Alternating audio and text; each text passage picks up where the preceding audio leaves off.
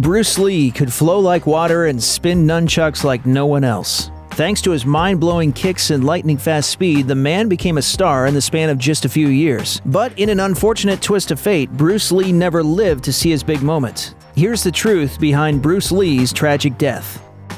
Bruce Lee was practically made for the movies. As a kid growing up in Hong Kong, Lee was a prolific child actor, playing in around 20 films. And when he moved back to his birth country of the United States, he opened martial arts schools, taught stars including Steve McQueen, and even donned a black mask and started fighting crime. Playing Kato on the Green Hornets, Lee introduced Kung Fu to the American mainstream. Unfortunately, the series only lasted 26 episodes and failed to launch him into the big time. Frustrated by Hollywood executives passing him over or giving him bit parts, Lee packed his bags and returned to Hong Kong, where he discovered he was the most famous man alive. The Green Hornet was so popular in his homeland that it was known as the Kato Show, and soon Lee was getting leading man parts in Hong Kong films. Lee's first film as a lead actor was The Big Boss, which became the highest-grossing movie in Hong Kong history. It held that record until Lee's second film, Fist of Fury, came along. Soon after, Lee even got a chance to direct, working on both sides of the camera for Way of the Dragon. After just 3 films, Lee was suddenly the king of Asian cinema, and Hollywood finally decided they wanted to be in the Bruce Lee business.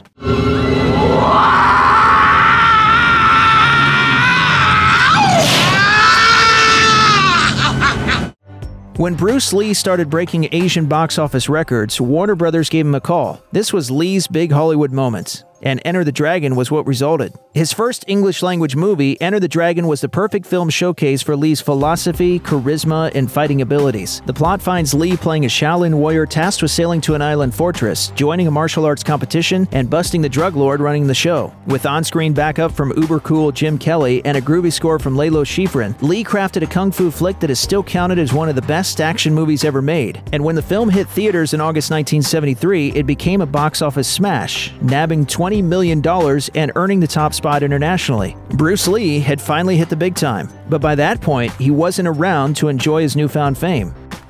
With his bulging biceps and incredible abs, Bruce Lee was what you might call a physical specimen. Whether he was skipping rope, circuit training, or doing isometric exercises, Lee was constantly working on his superhero physique. As an actor, as a martial artist, as a human being, all these I have learned from martial art.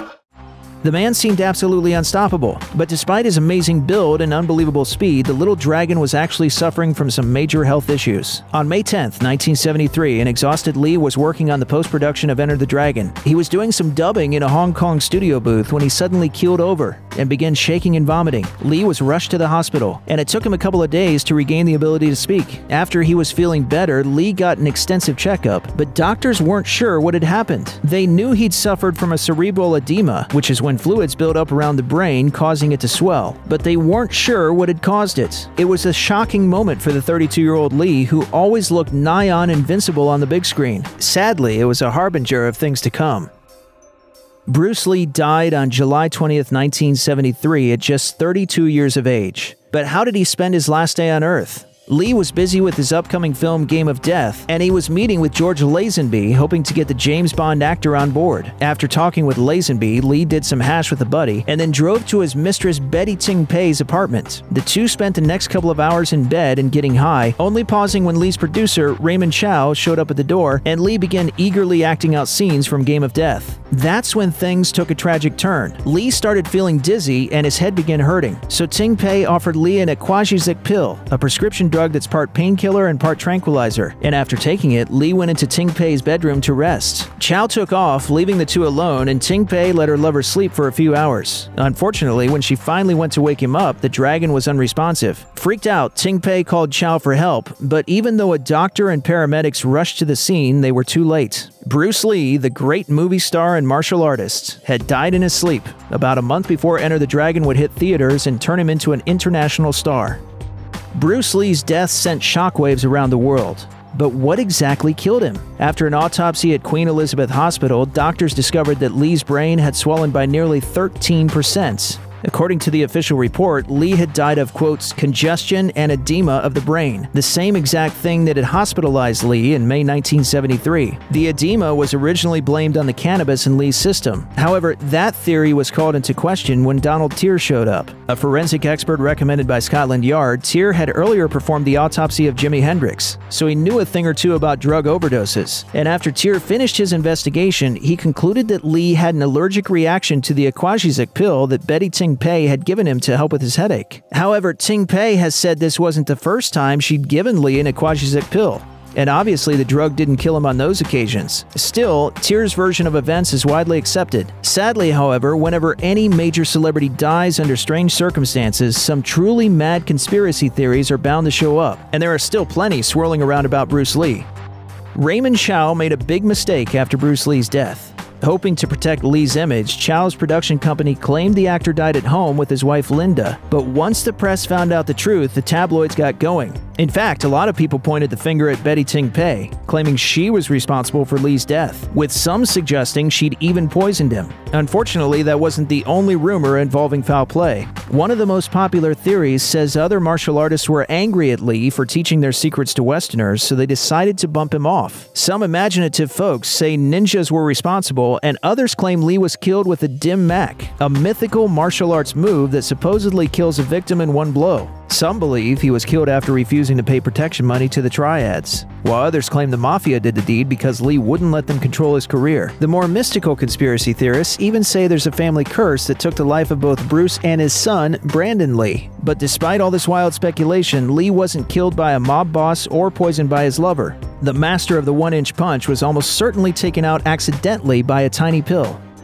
Game of Death could have been the greatest martial arts movie ever made. Starring Bruce Lee in all his jumpsuited glory, the movie would have followed the head-kicking hero as he battled his way up a pagoda, searching for a valuable treasure and fighting a new boss at every level. Each bad guy would be the master of a particular martial arts style, and Lee would have to display different tenets of his philosophy Jeet Kune Do to defeat his foes. Unfortunately, Lee only filmed 40 minutes of footage for the movie before passing away. So to complete the film, a Bruce Lee double was hired to play the main character. Worse still, during one scene in which the double looks into a mirror, the filmmakers taped a cardboard cutout of Lee's face on the mirror to serve as a reflection. And that's not even counting all the times the movie cuts to scenes from other Bruce Lee films. The plot was also completely shaken up, with the hero becoming a movie star whose girlfriend is kidnapped by the mob. Perhaps the worst moment of all, however, comes when the movie uses footage from Lee's actual funeral, even showing the actor's corpse. Adding insult to injury, the theatrical version of Game of Death only uses 11 minutes of Lee's original footage. Fortunately, the 40 minutes Lee shot are still out there, and at the very least, the film gives us the iconic image of the little dragon trading punches with NBA giant Kareem Abdul-Jabbar.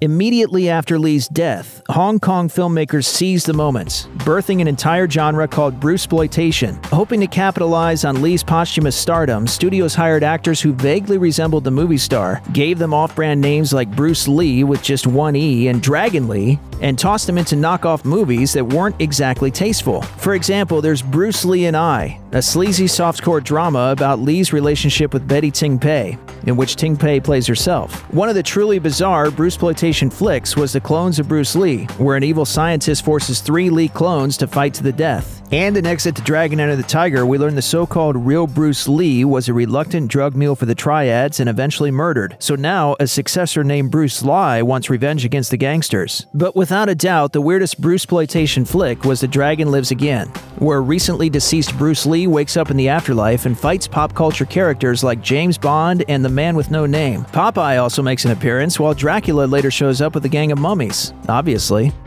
Bruce Lee's son Brandon was more than a little reluctant to take up his father's mantle. Brandon was just 8 when his father died, and for a while he refused to have anything to do with martial arts. Evidently, Brandon found himself dealing with a lot of anger, and he was kicked out of 2 high schools before dropping out of a 3rd. I remember when I was a little kid, a lot of my friends didn't want to come over to the house because there were always these men out in the backyard screaming and breaking things, you know?